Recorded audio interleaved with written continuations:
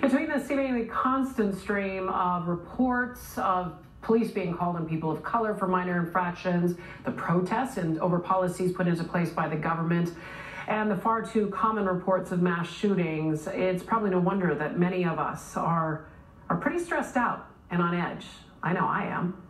An annual report put out by the American Psychology Association last year found that people are stressed out by money, work, relationships, their health, and by feeling unsafe. Perhaps most tellingly, 63% of Americans are stressed out by our future. Joining me now to talk about it, Heidi Hanna. She is the executive director of the American Institute of Stress and the author of The Sharp Solution and Stressaholic. I don't want to be a stressaholic. I know I'm not alone, but I feel like we're there. It seems like we're on the verge of outrage, and the tension is almost palpable in the nation. Heidi, am I alone on this?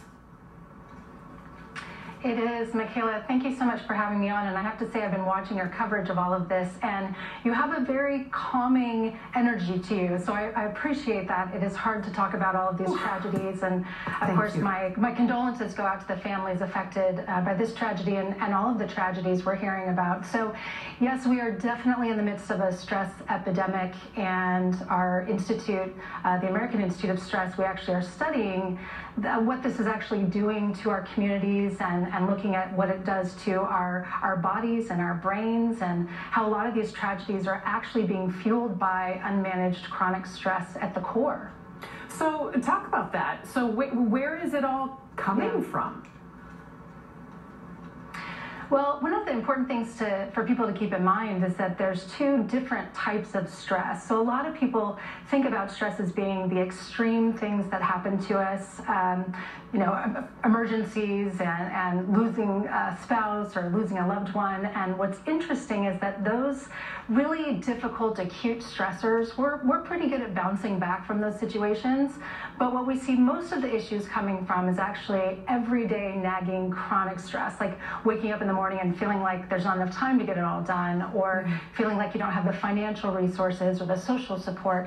And I think the tendency is for people to think, well, I have it good because I have a roof over my head and I have food to put in my mouth, and so many other people have it so much worse than I do. Who am I to complain about my stress?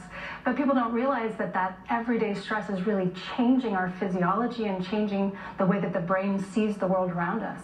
So what can we do? Because the fact is, we can't change.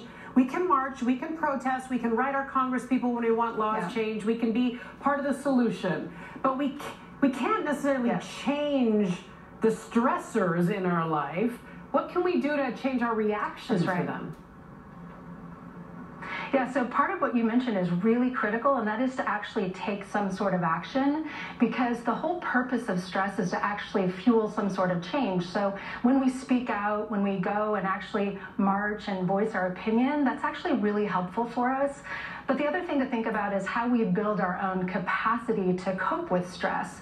So much of what we're talking about today are the things that we can't actually control, but what we can control is getting more sleep, or having more time with social connections that matter to us, or even doing good things for other people. It turns out that volunteering for other people helps us feel like we actually makes us feel better. Yeah, and that we're efforting change in the world. Heidi Hanna, I'm keeping your card, and we're going to talk again, because this stress is not going anywhere. Please do.